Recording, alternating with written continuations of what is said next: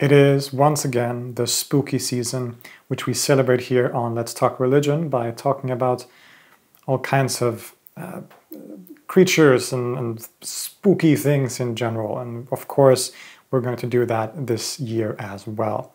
Previously, in the Shocktober series of videos, we've talked about all kinds of creatures from Jinn in Middle Eastern folklore to the good old vampire last year.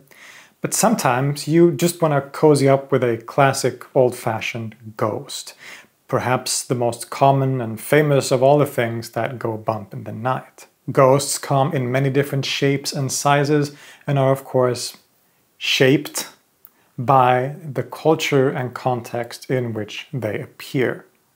Ghost hunting has become a very popular genre here on YouTube and elsewhere recently, showing that there is still a huge interest around specters and spirits. But stories about ghosts go back far into history, and we find examples of them already in antiquity. But with that said, have ghosts remained consistent throughout all of that history and across different cultures? What are ghosts really? How can we define them and understand them? And can we trace a development of ghosts and our understanding of ghosts throughout history? That is precisely what we're going to be exploring in this episode.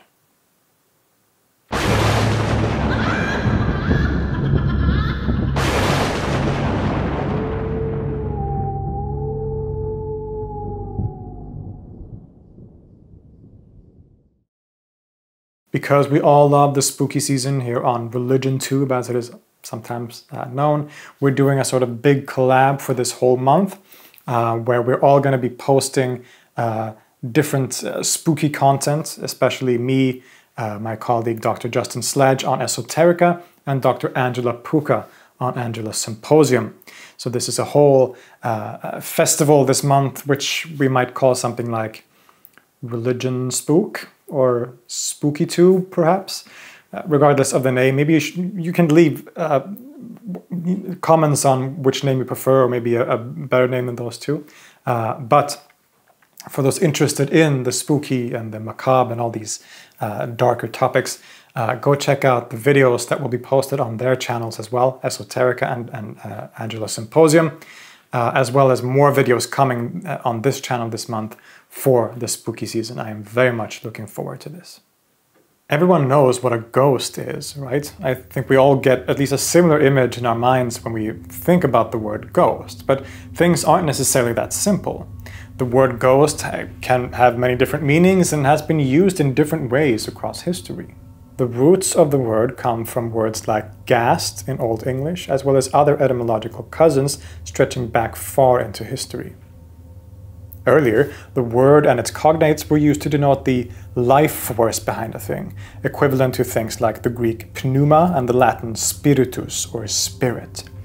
In many ways, this was kind of equivalent to the concept of the soul, that which animates and gives life to things. We can still see this older use of the word in the Holy Ghost of the Christian Trinity, sometimes also referred to as the Holy Spirit. Right, so we can see that spirit and ghost is kind of synonymous in this way. But eventually, ghost came to be used to denote something different, something more frightening and peculiar. It wasn't just a spirit in the wider sense, but the spirit of someone diseased that had returned to this world. This can be seen, for example, in the works of Shakespeare in the 16th and 17th century, such as in Hamlet, where a ghost plays an important part of the plot. Today, perhaps the most standard understanding of ghosts is that it is the spirit of a deceased person who has somehow returned to or lingered in the world of the living, and can be seen or in some way experienced by the people who still are alive. These can then also have certain recurring characteristics, such as being translucent and often pale. Often, people who experience a ghost will be maybe family members or friends of the deceased person that is haunting them, or the ghost in question has maybe been killed in an unjust way and is seeking vengeance, thus being a malevolent and vengeful ghost. It is this wider definition of ghost that we will be using in this episode. It is indeed a important and good question to consider whether we can actually use the word ghost to refer to all these different beings and stories across the world. Is the Japanese Yurei the same as the European ghost, for example? Right? These are questions that are worth asking ourselves. But I think that the experience of ghosts, as we understand them, are so universal and can be found across history and in so many different parts of the world that we can justifiably talk about ghosts in this universal way, at least since we have defined it in this broader sense. And with this in mind, while the word ghost being used in the particular way that we know it today might not be that old, the reports, stories, and claimed experiences of these beings or spirits can be found going back thousands of years, and in a surprisingly wide array of geographical and cultural areas otherwise unconnected. All the way back in ancient Mesopotamia, there is the concept of the Gidim or the Etemu, depending on if you're speaking Sumerian or Akkadian, as spirits of the dead who dwell in the netherworld called Irkala, equivalent to the Hades in Hellenic religion. These spirits of the dead could also interact with the world of the living in different ways. It was expected of the family of the deceased to keep making offerings to them so as to make their stay in the underworld more bearable. But if they failed to do so, the ghost of the deceased could cause various troubles and illnesses. So just like in many other cultures, as we will see, like in China, for example, revering or respecting the ancestors is very important. To give offerings in different ways to the dead could be an important factor in making sure that the afterlife of that person is a pleasant one. If you fail to do so, then there could be repercussions, right? The ghost could come back and haunt you in different ways, could cause you misfortune, could cause you trouble. This is a common theme in many ancient and non-ancient cultures. The ancient Egyptians famously had a lot to say about death and what happens to us after we leave this life. The Egyptians may indeed have been some of the earliest to conceive of the soul as we understand it, but their idea of soul was quite different. Indeed, they believed that we have several different souls, or at least parts of the soul, perhaps, which survive after we die. There was the Ka, or vital essence, which stayed in the tomb after death and could be sustained through things like food and drink that was often left in the tomb. There was also the Ba, which is more so the personality of the person. The Ba was imagined as taking the form of a bird with a human head and could fly out of the tomb to the world of the afterlife and come back. There was also the Ach, an immortal transformed self. Right, so this Ach comes to be after the person has traversed, or the soul has traversed all these lands of the afterlife, right? When it has reached this final stage, that is when the Ach comes to be. So the Ach is not present right now as I am alive. I don't have an Ach, but that is an aspect of the soul that sort of develops after this journey through the underworld. The ideas of the Egyptian soul and afterlife are very complex, and in some instances the Ba and Ka are reunited to animate the Ach, which then traverses the realms of the underworld or enters into the field of reeds. Famously, the soul of the deceased has to go through various trials and travel through dangerous realms after death, which is why the Egyptians left things like boats and weapons in their graves. This is also the origin of famous texts like the Book of the Dead, or more properly known as the Book of Coming Forth by Day, which was essentially a set of instructions, prayers, and spells meant to help the deceased person travel through the underworld. At some point, the soul comes to a kind of court ruled over by the god Anubis, where their heart would be weighed against the feather of Ma'at, which means order or justice, on a scale. If their heart was heavier than the feather, it would be thrown to the terrifying Ammit monster, which would eat it, condemning the soul to oblivion. But if the heart was lighter or equally light to the feather, the soul was allowed to enter into the paradisial field of reeds. Anyway, all this to say that the Egyptians also believed that the soul, particularly the Ach, could also return to the world of the living as a ghost. Perhaps, as we said, the family hadn't given them a proper burial, so they had to come back to right the wrong committed against them. Classic ghost stuff.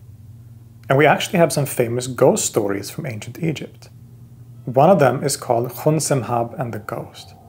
It's a story either from the New or Middle Kingdom, but tells the tale of a priest of Amun called Khunsemhab, who has an encounter with a ghost. The beginning of the story is sadly lost, but judging from what happens after, it seems that he had some kind of ghostly experience when he was in the necropolis of Thebes, where he suddenly encounters the ghost or spirit of someone who has been long deceased. When the story picks up, he's returning home, and once there, he summons the spirit again to inquire further about who he is and what he wants. Turns out he's the ghost of a man called Nebuchadnezzar, who is grieved by the fact that his tomb has deteriorated. The ground beneath it has collapsed, destroying it in the process. Now, as we know about ancient Egyptian beliefs about the dead, the state of the tomb and the offerings given are very important. And since Nebuchadnezzar's tomb has been destroyed, no one can find it anymore, and therefore they can't give any offerings. His spirit has thus become a restless ghost. The priest then promises that he will build a new tomb for Nebuchadnezzar, but the latter is skeptical. However, the priest sends his servants to find the ruined tomb and announces that he is going to build a new one. Sadly, just as with the opening, the ending of the story is also lost. But again, judging from the way the story seems to be going, we have to assume that Khunsemhab follows through on his promise. This is what most people assume, at least. This is perhaps not that spooky of a ghost story, but it does tell us a lot about the way that the Egyptians view the afterlife and the way that spirits or ghosts function within that wider worldview. There are also ghost encounters in the great epics of Homer. In one of the most famous and powerful sections from the Odyssey, Odysseus travels to Hades, the underworld, where he meets and converses with the ghosts or spirits of various people, from his mother in a very touching section, to his old allies in the Trojan War, like Achilles, Agamemnon, etc. Certainly, these are ghosts that he is encountering in some way, but at the same time, it is Odysseus himself who has traveled to the underworld to meet them, and not the dead who have returned to the world of the living. So, can they then be considered ghosts based on the definition that we've been using today? It's up to you to decide. But it is in the Hellenic and especially the later Roman world that we find some of the earliest examples of ghosts and ghost stories as we more commonly know them today. Ghosts were thought to roam the cemeteries and could come back to the world of the living to seek vengeance. The Roman philosopher and writer Apuleius wrote, "There is also another species of demons, according to a second signification, and this is the human soul, after it has performed its duties in the present life and quitted the body. I find that this is called in the ancient Latin language by the name of the lemur." One of the best examples of the ghost as it was understood in antiquity comes from an actual ghost story that seems to have been quite popular. The most famous version of this story was told by Pliny the Younger and is incredibly fascinating. Despite being 2,000 years old, this story feels strikingly modern in almost every way. The way the ghost is described, the mystery that unravels, and the solution and conclusion could all be taken straight from a modern ghost tale or scary movie. It roughly goes like this. In Athens, there was a large house that was thought to be haunted. The previous residents and neighbors claimed that strange noises could be heard in the house at night, particularly the sound of rattling chains which would come closer and closer. The rumors also said that eventually, if one dared to stay in the same room, a frightening ghostly apparition of an old man would appear. Now, a few years later, the house had been abandoned and had received a legendary status as a place haunted by ghosts. Eventually, a Stoic philosopher called Athenodorus comes to the city, and he sees that the house in question is selling at a very low price. This seems suspicious to him, given how large and beautiful of a house it is, so he inquires about it, and he does find out about its ghostly, haunted story. Not dissuaded by this though, he still buys the house and prepares to stay his first night, sitting at a desk with a lamp, dedicating all his attention to his writing. Pliny tells the rest of the story like this. The first part of the night passed with usual silence. Then began the clanking of iron fetters. However, he neither lifted up his eyes nor laid down his pen, but closed his ears by concentrating his attention. The noise increased and advanced nearer, till it seemed at the door, and at last in the chamber. He looked round and saw the apparition exactly as it had been described to him. It stood before him, beckoning with the finger. Athenodorus made a sign with his hand that it should wait a little, and bent again to his writing. But the ghost rattling its chains over his head as he wrote, he looked round and saw it beckoning as before. Upon this, he immediately took up his lamp and followed it. The ghost slowly stalked along as if encumbered with its chains, and having turned into the courtyard of the house, suddenly vanished. Athenodorus, being thus deserted, marked the spot with a handful of grass and leaves. The next day he went to the magistrates and advised them to order that the spot be dug up. There they found bones commingled and intertwined with chains, for the body had mouldered away by long lying in the ground, leaving them bare and corroded by the fetters. The bones were collected and buried at the public expense, and after the ghost was thus duly laid, the house was haunted no more. A spooky example of an ancient ghost story that has many of the tropes that we find in similar ghost stories and scary movies today. The Middle East also has its fair share of spooky creatures and monsters that roam the deserts and oases. Most famously are of course the Jinn and its subcategories like the Efrit and the Ghul or Ghoul. These are mysterious creatures that can be both good and bad and are commonly found in dark, abandoned places like cemeteries and old abandoned ruins. These can't really be called ghosts though, because they're not these spirits of deceased human beings, rather being separate beings altogether.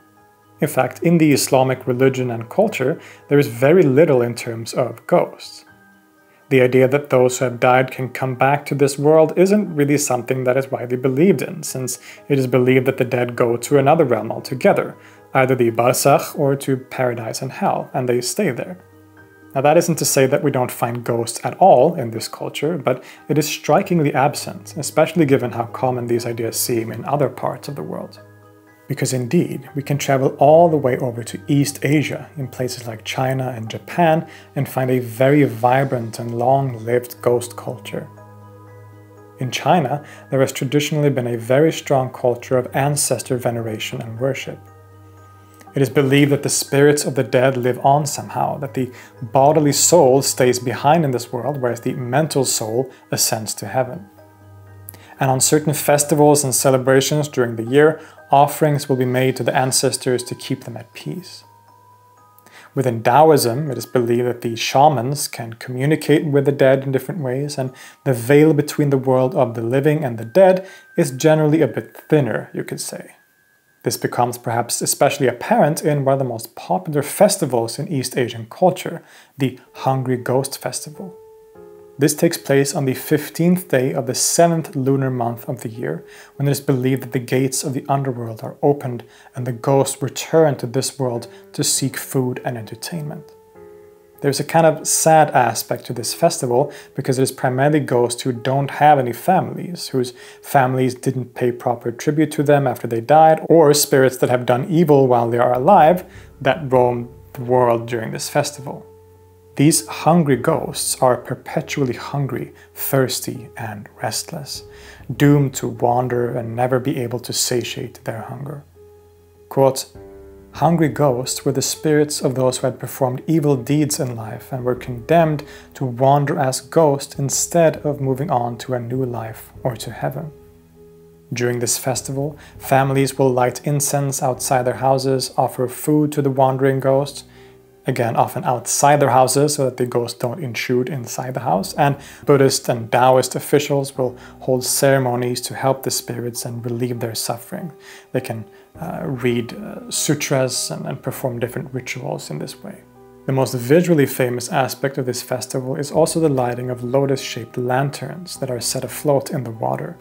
It is believed and hoped that the light from these lanterns will guide the lost souls to the afterlife. With a culture that is so infused with ancestors, ghosts, and spirits, there is of course a whole host of different ghost stories as well. Many of these are gathered in the classic collection called Strange Tales from a Chinese Studio, collected by a guy called Pu Songling during the Qing dynasty. Many of these stories have become very popular and famous. In one, the scholar Zhu on a dare sneaks into a local temple at night and steals the idol of a Judge Lu, which he returns home with. He then jokingly invites the dead judge to come drink with him. To his shock, the ghost of the judge actually shows up, but the story isn't as frightening as we might expect from a ghost story. The two actually become good friends, and the ghost helps Zhu with several things, albeit in slightly gruesome ways. Zhu wakes up one night to find the judge on top of him, opening up his chest. The judge explains that his bad writing is due to his weak heart, so he's replacing it with a new heart so that he can become a better scholar, a better writer. Later on, Zhu also asks the judge to do something about his wife's looks, who he doesn't think is very beautiful. He wants her to become more beautiful. However, the spirit goes ahead and straight replaces her whole head with another person. A strange but very intriguing story from the Chinese tradition of ghost stories. Japan also probably has some of the most famous ghost stories in the world. With the popularity of Japanese horror films and video games in the 21st century, the rest of the world has been exposed to their fascinating and unique ghost culture. In Japan, there are creatures or beings known as yokai. These are spirits or creatures that give character to basically anything that goes bump in the night that we can't explain. There are yokai representing various different things and concepts, somewhat similar to the kami of the Shinto religion. These yokai are often depicted as animal-like and can be quite colorful and interesting. Sometimes they are friendly and cute, at other times they are very frightening. But we can't really call them ghosts, at least not with the definition that we have been using today. For that, we instead have to look at what is known in Japanese as a Yurei, often simply translated as a ghost. Yurei are the spirits of deceased human beings, usually ones that, for whatever reason, are unable to move on fully to the afterlife. Perhaps because they have been wronged in some way, or their death was especially gruesome or unfair. In Japanese Yurei stories, these ghosts will often come back and haunt the person who did them wrong. And as in other cultures, there is often a moral message behind many of these stories. The Yurei, while of course somewhat diverse, also has a very common classic appearance. Often, first of all, usually being a woman, usually with long black hair and a white dress, and usually also, at least in the older depictions, without any feet. These tropes can be clearly seen in many of the most famous examples of Japanese horror movies in the last couple of decades, such as in Ring or the Ju-on series. Telling these ghost stories, called kaidan, has been a major part of Japanese culture, especially since the Edo period. There was even a game developed during this period dedicated to telling ghost stories, called Hyaku Monogatari Kaidankai, where 100 candles would be lit at night and the people present would take turns telling ghost stories, blowing out a candle after each story, thus making the room increasingly darker with each candle. And when the last candle was extinguished, it was believed that something or someone would be hiding in the darkness. So it was a very sort of tense atmosphere as they were telling these stories. We will be dedicating a full episode to the Japanese ghost stories and culture and the Yurei later on this month, so stay tuned for that. Occasions like the Hungry Ghost Festival, of course, also reminds us of other similar practices around the world, such as All Souls Day. You can watch my episode on the history of Halloween for more information about that. And especially the so-called Días de los Muertos, the Day of the Dead, celebrated primarily in Mexico and the Spanish-speaking Americas. This festival seems to be a kind of combination of the All Saints and All Souls Day festivals in Europe and all Aztec practices. During these days, it is believed that the spirits of the dead return to this world, and families do their best to remember and honor them in different ways, primarily through a kind of altar called an ofrenda, where things like food and drink will be offered. The fact that family members make an effort to actively remember the dead is what keeps them at peace in the afterlife, so to say. In Europe, ghosts continue to be popular during the Renaissance and Enlightenment periods, arguably becoming even more prominent in this period, especially with the emergence of what's known as Gothicism and the Gothic literature and aesthetic, which I believe that Justin has just covered in an episode on his channel, so definitely go check that out. This might be surprising to some, given that we perhaps associate these kinds of beliefs and ideas with superstition that belongs to a less enlightened age like the Middle Ages, where traditional religious beliefs were more influential. But how did actually Christianity, religion, and the church actually tackle the question of ghosts? Did it believe in them? What were they, and what was the stance of the church to these questions? Well, just like with our discussion of vampires and their origin, it could vary. The great medieval Catholic theologian and philosopher Thomas Aquinas definitely believed in ghosts, saying in his masterpiece De Summa Theologica that, quote, "According to the disposition of divine providence, separated souls sometimes come forth from their abode and appear to men. It is also credible that this may occur sometimes to the damned, and that for man's instruction and intimidation they be permitted to appear to the living." He even claimed to have experienced ghostly visits himself, one time from his dead sister, who told him that she was in purgatory and needed him to pray for her. After he had done so for a while, she appeared to him again in Rome and told him that she was now in heaven. At another time, Thomas was visited by a friend and fellow Dominican, Brother Romanus, who told him that he had died recently, which Thomas apparently didn't know yet at that time. But others have greatly disagreed, however. The great reformer Martin Luther did not believe that ghosts were real. Instead, he argued that they are demons that take the form of deceased people to trick us. He says, "Therefore we should know that all those ghosts and apparitions which are seen or heard, especially with rumbling and rattling, are not the souls of men, but surely devils who are playing either at deceiving the people with false claims and lies, or at frightening and afflicting them in vain." So from a religious standpoint, the answers have been many and varied. And some, outside of the religious sphere, even rejected the existence of ghosts and demons altogether, such as the Enlightenment philosopher Baruch Spinoza, who said, "I have never read a trustworthy author who clearly showed that there are such things." Regardless, it is during the Enlightenment period that we see a flourishing of ghost accounts and stories in Europe, in places like Great Britain.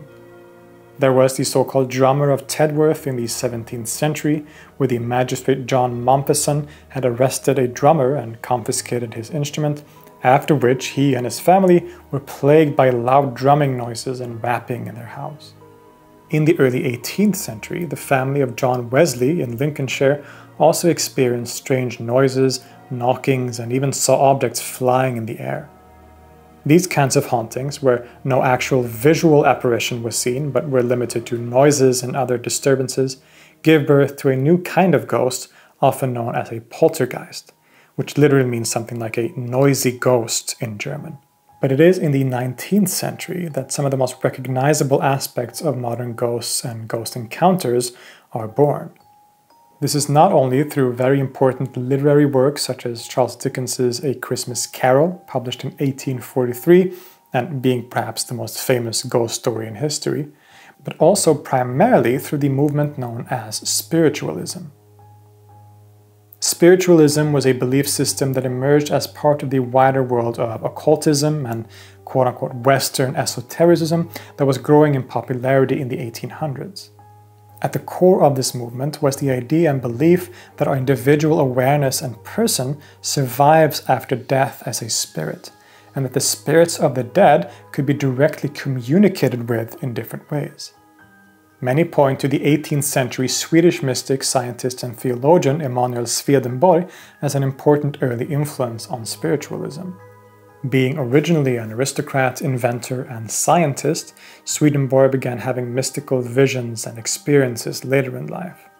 visions of the afterlife, heaven and hell, and the spirits of the dead.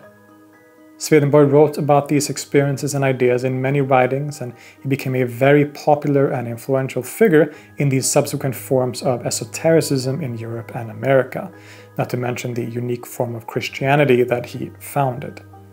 And the so-called spiritualism of the 19th century seems to be a part of his wider legacy. The essential characteristics of spiritualism, as we have said, is the idea that the spirits of the dead can be communicated with through different means. Thus, we see individuals claiming to be so-called mediums, someone with a special ability to perceive and communicate with spirits, often through rituals like the famous seance. There are many famous examples of mediums at this time, such as the often cited Fox sisters. After experiencing strange occurrences and noises in their home, it was discovered that the youngest sister, Kate, could directly communicate with the spirit. It would answer questions and requests, and they developed a technique where the spirit would be able to communicate directly by making tapping noises at appropriate letters of the alphabet as it was recited aloud.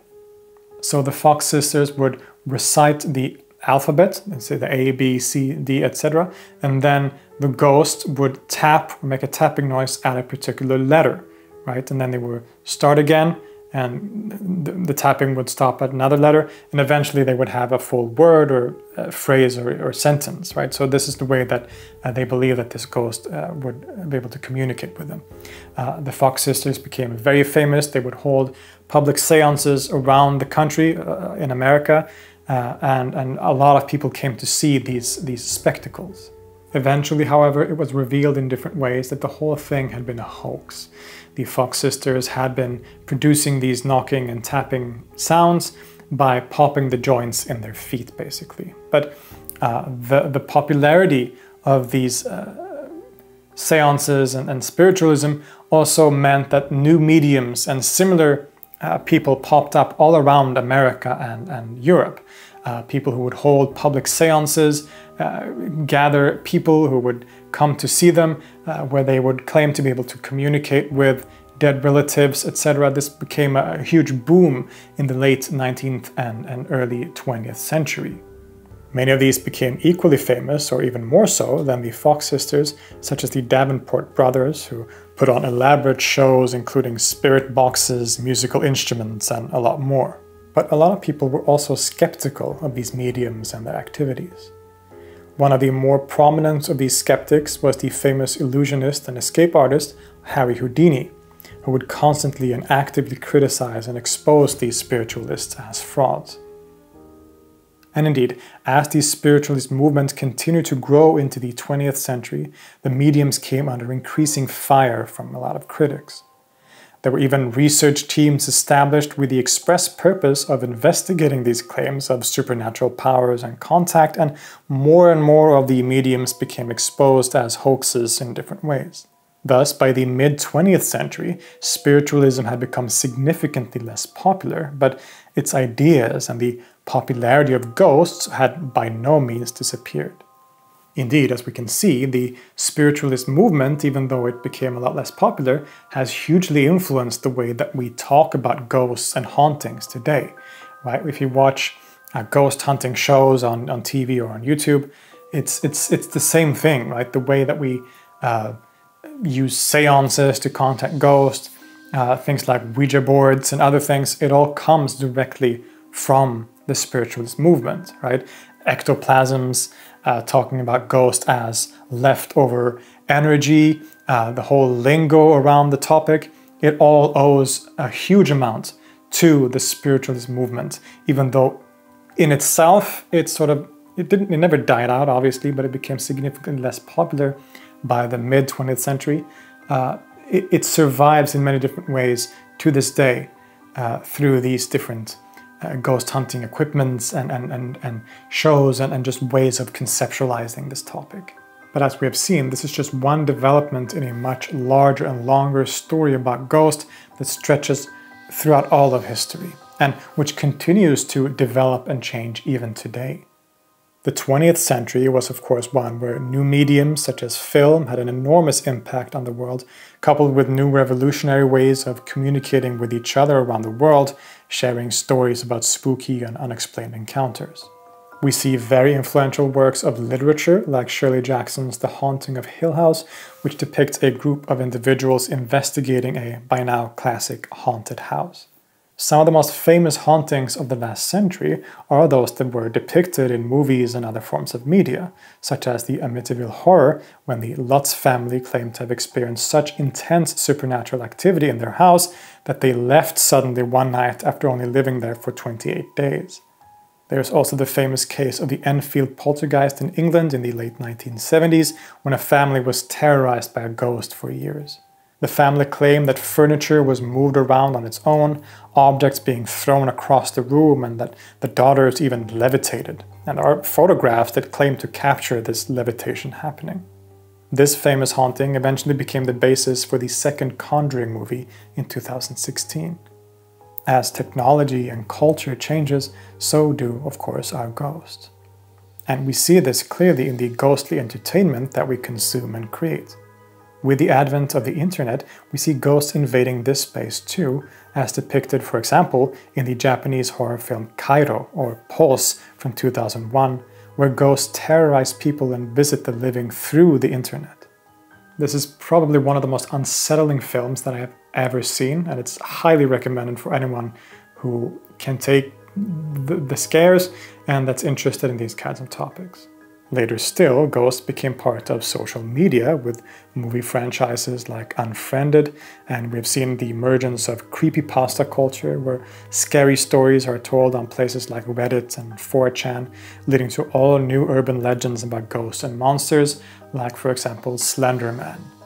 In the last few years, the genre of ghost hunting has become incredibly popular on YouTube, launching the careers of people like Sam and Colby, BuzzFeed Unsolved, and Watcher with their Ghost Files series. Not to mention the many TV series on actual network television, also centered around ghost hunting in different ways, like Ghost Adventures. Does anyone remember Ghost Asylum and Ghost Brothers? Those were incredibly goofy. Anyway, I think it's safe to say that ghosts aren't going anywhere anytime soon. They have been part of the collective human experience for basically as long as we've had recorded history, regardless if they are quote-unquote real or not, and despite the fact that the way we understand and talk about them have changed in different ways. There's no denying that there are few things as cozy as sitting down to listen to a good ghost story, and this is probably why it has survived for this long. It's been an essential part of the stories and tales that we tell ourselves and each other as people. Stories that help us connect with each other, but also which opens up conversations and contemplations about who we are, what matters to us, and perhaps most profoundly, what happens after we die. While ghost stories are often scary, they also bring a strange sense of comfort to a lot of people. Because even though the sudden sight of a ghostly figure would frighten us to our core, it simultaneously gives us some hope that there is something more waiting for us beyond the veil of death. Spooky season has officially started, and I'm very excited to be doing this wider project, SpookyTube, ReligionTube, along with my friends Dr. Justin Sledge at Esoterica and Dr. Angela Puka on Angela's Symposium. We will all be releasing different spooky videos, spooky content this month, so go subscribe to their channels if you haven't, and look forward to content on all of these channels about topics like this. I hope you found this exploration of ghosts a good entry point to the spooky season and to SpookyTube this year. As always, I just love doing these videos. It helps me get into the fall mood, the October mood, which I love so much, and I'm looking forward to exploring more topics in the coming weeks until we reach Halloween at the end of October. Until then, I'll see you next time.